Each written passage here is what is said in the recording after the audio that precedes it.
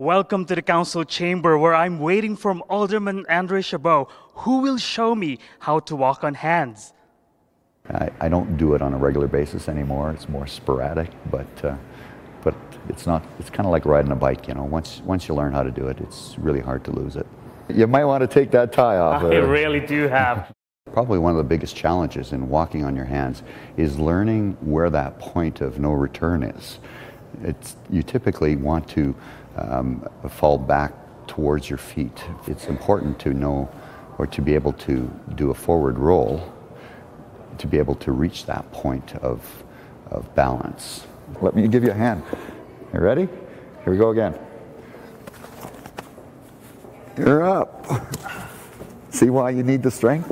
But he's talking about strength. His back muscles, believe it or not, are very important on being able to stand on your hands.